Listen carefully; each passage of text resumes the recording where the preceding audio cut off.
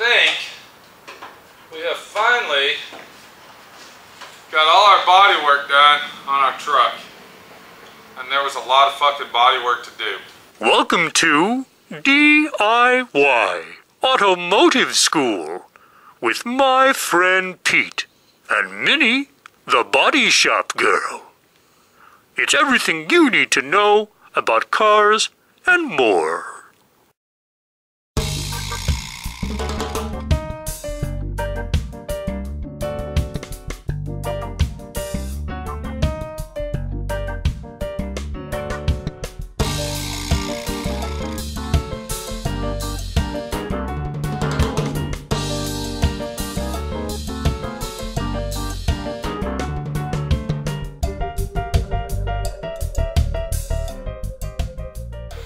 So what you're looking at our 1966 Chevy truck that we're doing an on-frame restoration on. This is a mild restoration. This isn't a concourse restoration. This isn't a off-frame rotisserie style restoration. This is a mild restoration, fixing minor rust repair. We replaced the top on it. Make sure you watch those videos if you have one of these trucks and the front of your roof panel is rotted. My friend Pete's showing you how to fix it and do it right. But if you look at the truck, you can see that I did not strip this truck to bare metal. And another thing that you noticed is I'm the only one here because everybody else hauled ass and scattered on me. They couldn't do the job and, you know, left me with the bag of fucking eggs to put in the frying pan and cook. And that's basically what I did.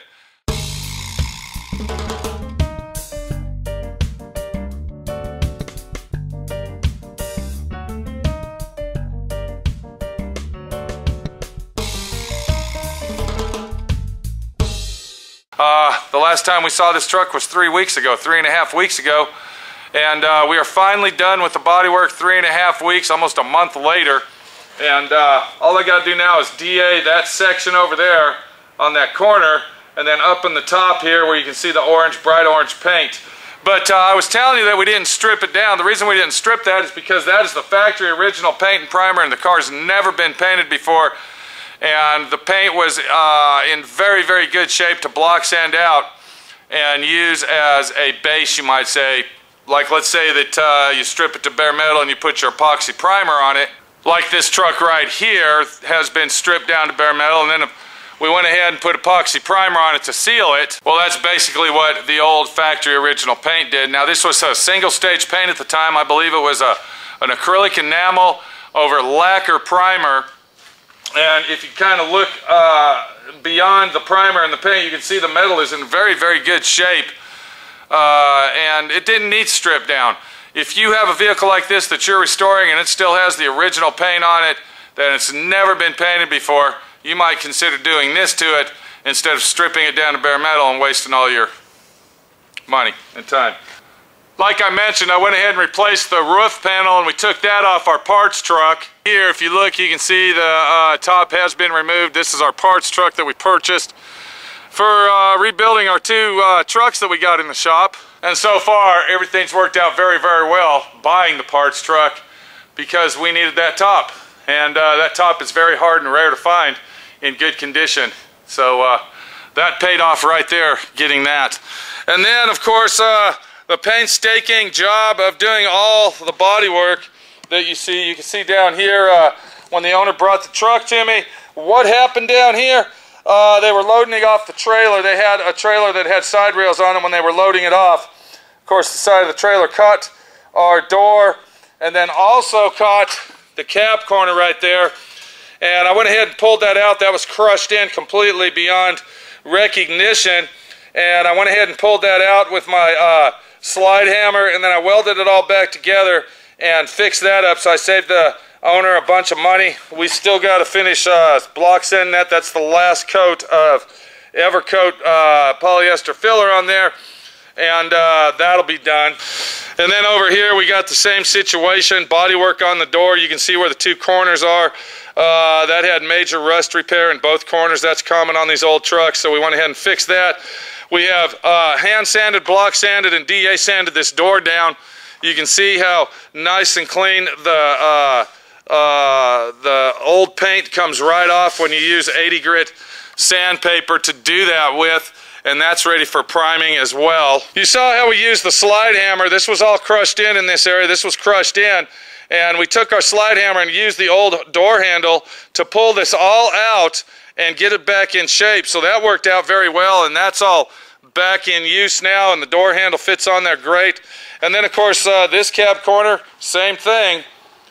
Had fucking dents going up and down it, and this is pretty common on these old trucks right here in this area.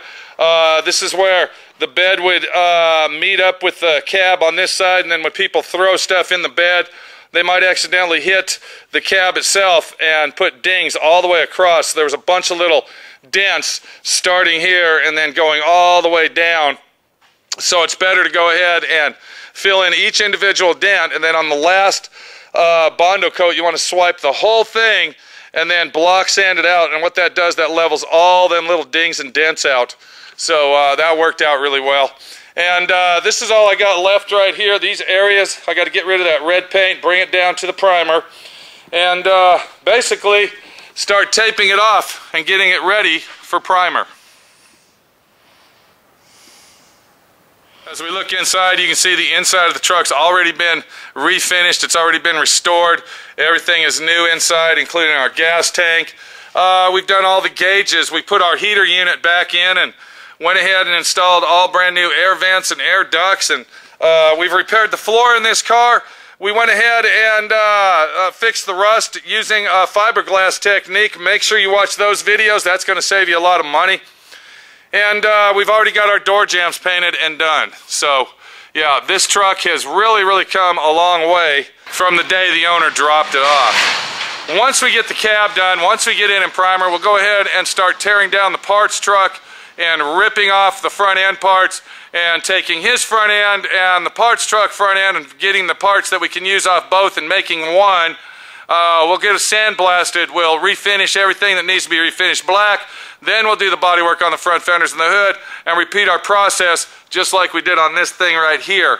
Sorry about that. It's hot and I was sweating and my nose fucking itched. I don't know if anybody's ever been in that position where you're talking and sweat rolls down your face because it's hotter than hell and your nose starts to itch. So yes, sometimes you gotta go like that to get the motherfucking sweat off your nose because your fucking nose itches.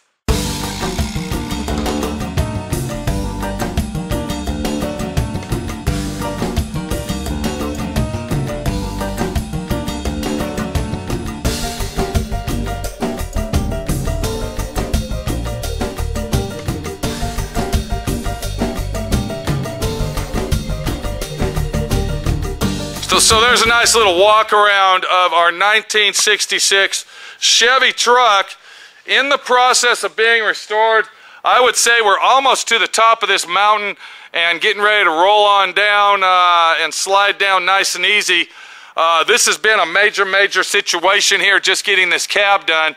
I've been working on it solid 3 weeks, and it's really turning out nice. You know, it's a real fucking shame that you rely on other people to work with you and to start a job, and then once the job really gets involved, they're like rats in a fucking hidden cave or in a hidden hole. They never come out until the job's completely done again. But that's all right. You know, that's my life, and that's fucking usually how it is, and that's why my friend Pete is here alone. Because trying to count on somebody else to do something is nearly almost impossible, and I don't rely on nobody for fucking nothing because that's just the way that life is for me. If I want something done, I gotta do it myself. Motherfucking bitch. That's all I can say. Motherfucking bitch. I hate when people help me out and they start on the job and they never finish it and walk away. That's fucking bullshit, but that's fucking life, and that's why my friend Pete's here alone, working by himself, so I can get it done and say I did it, and I didn't have to rely or babysit you to fucking help. And then people wonder why it takes so long to restore a car like this. Why does it take so long to fucking do a car such as this, to do all the body work, all right? To paint the firewall, for instance, to sandblast the frame, rebuild the motors, rebuild the heater box, and all the front suspension. Why does it take so long when, you know, you're watching this bullshit fucking reality crap on TV and they do it in 3 or 4 half-an-hour episodes? All right, let me tell you something about reality fucking TV. I'm going to tell you right now that reality TV is a fucking joke. I have made a reality TV show. It was called Tough Love Garage. I made 3 one-hour episodes, and it was a fucking joke, okay? It was fake to the hilt. The only thing that was real is that we worked our fucking asses off 24 hours a day, 7 days a week, to get the work done that the production company wanted done. As far as doing all this work in 3 fucking hours, no. All right, you are not going to do a fucking car like this, not even in a month, okay? Not even 6 months.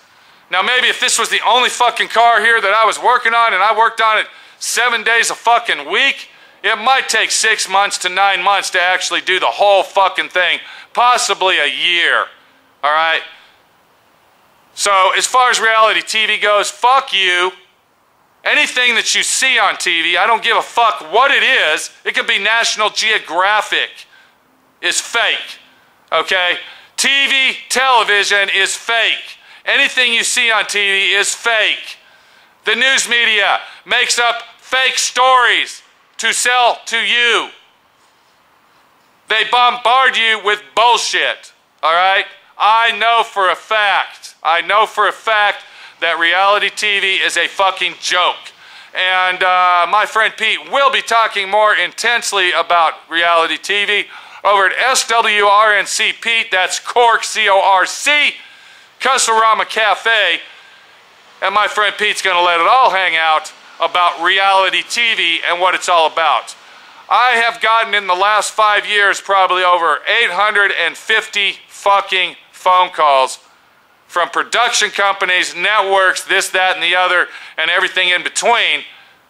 But I don't want to go on it in here. I don't want to talk about that bullshit here, because we're here to talk about restoration. We're here to DIY it, to do it ourselves, and to do it right. And having an attitude like my friend Pete has right now isn't going to get you far, because it's just going to piss you off on a daily fucking basis and telling you, fuck this shit. So let me go, let me get my fucking attitude straightened out.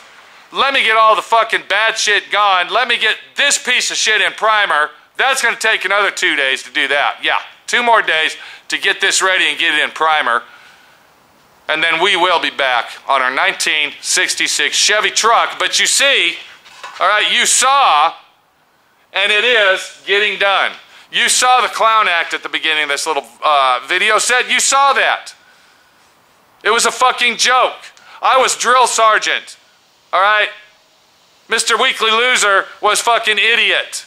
The clown factory was here. They didn't get nothing done. My friend Pete has done it all, again, by himself, doing it right, and getting her done like it should be. We'll see you later. Take it easy. And, yeah, that's right.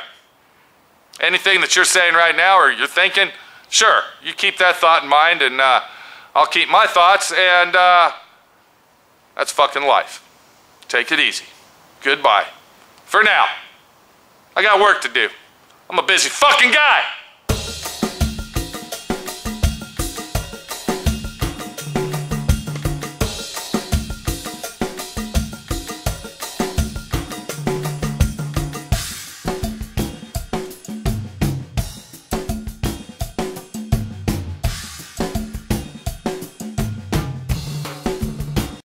Yes, sir! Okay, Tony, that's enough of that fucking clown act bullshit. Okay? See how the clown was. No more clown. Okay? If you want to be a clown, go buy a fucking mask and wear one. Can I?